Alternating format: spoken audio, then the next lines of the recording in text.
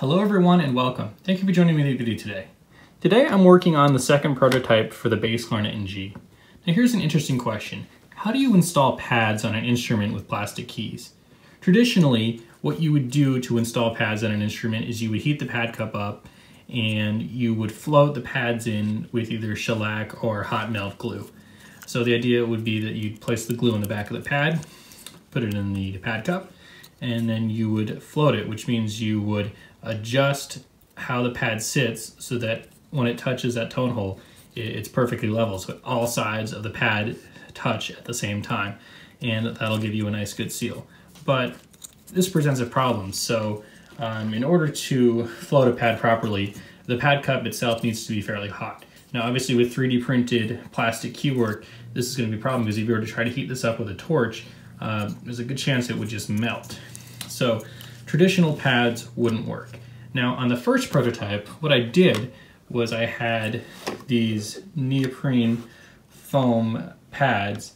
As you can see, they're just flat sheets that just sit on the key. They're just glued on with contact cement, and then they seal against the tone hole. And those actually worked pretty well. So I tried to design the instrument so that the pads would be level just by the design of the instrument. So I designed everything for the exact thickness of neoprene that I was going to use, and so far everything has been working pretty well. But the only place where I had some issues was on the larger tone holes.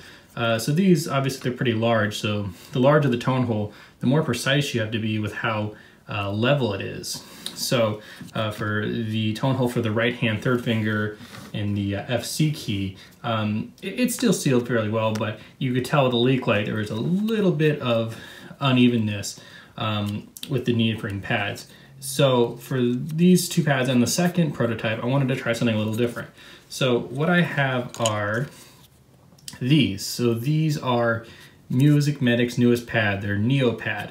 So these things are pretty cool. So from the front, they look pretty much like a traditional pad.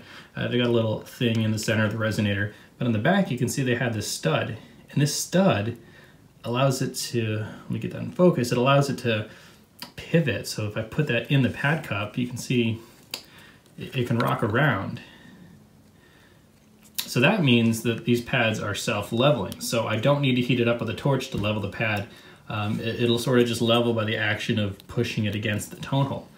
So as soon as I saw these, I knew that these would be perfect for 3D printed instruments, or I should say, at least I think they'll be perfect for 3D printed instruments. Today I'm going to be testing them out and seeing if this is really a good solution for the problem I've been having. So what I did was I designed my key for these pad cups. So, or sorry, for these pads, I should say. So this pad cup is 28 millimeters internal diameter, and the pad is 27.5. So they recommended a 0.5, well, so it'd be a 0.25 millimeter clearance on all sides. And that just gives the pad enough room to rock around. So essentially, I'm just going to be installing them like I saw in the Musicmedic video. So I'm just going to be taking a dab of this rubberized CA glue, and I'm just going to be putting it on that stud, and then I'm just going to be plopping it in there, making sure it's center, and then that should be good to go. So yeah, let's give it a try. So I think since this is a fresh bottle, yeah, I just need to cut off the tip. So let's just do that. Okay, yep, it's coming out. So now I got my pad cup. So I'm just gonna get a new camera. I'm gonna take this glue.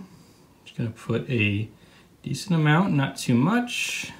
So it's a very gel-like glue. So now I'm just going to pop it in there. And I'm just gonna quickly make sure that it's centered, because I don't want it to be too close to one side or another, because it won't have that like self-leveling ability. So I'm just gonna hold that for maybe a few seconds. Probably don't need to hold it right now. I'm just gonna let that sit. I'm just gonna put my CA glue away, and I'll probably store this in the refrigerator. That's a good tip to keep your CA glue lasting as long as possible. Store it in the refrigerator. You can get it bottled to last for a good year or two that way. Okay, so I think this is now hardened. I can't really move it back and forth. And you can see it still wobbles or levels, I should say, as it's supposed to, or adjust, I guess. In any case, you can see exactly how it's supposed to work. So when it's going to push down, wherever it touches first on the tone hole is going to push that up until the other side touches. So in theory, you should get a pretty level pad. So let's give this a go. So here's how the springs on my keys work, by the way. I had some questions about this. So you can see they're just little coil springs. So you just kind of plop them in place. And it's a little bit tricky. So you put it there, and then you got to make sure it matches to the little hole on the key itself. And then you just insert the little pin. So it's a pin like a lot of you would see in a lot of historical instruments, or like even some modern bassoons will have a pin like this. So you don't like screw in the keys or anything. The hardest part I've always found is getting into the lined. There we go. And I just push it in, and there we go. So now, let's look at that pad. So you can see it's kind of tilted, but when I close it, it looks like it's working pretty good.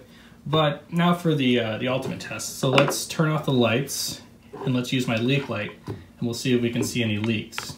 Now, keep in mind, I also leveled the tone hole before I did this. So the tone hole itself should be fairly level. So if we see any leaks, it'll be because of the pad.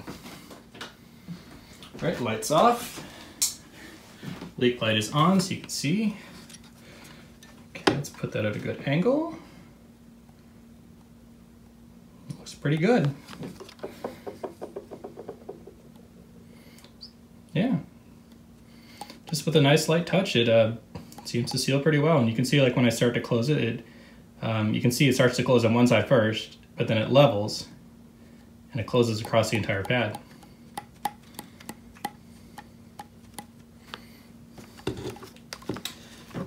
So yeah, I'm quite impressed with these Neopads. I think this will work perfectly for what I want to do, and it worked exactly as expected, easy to install.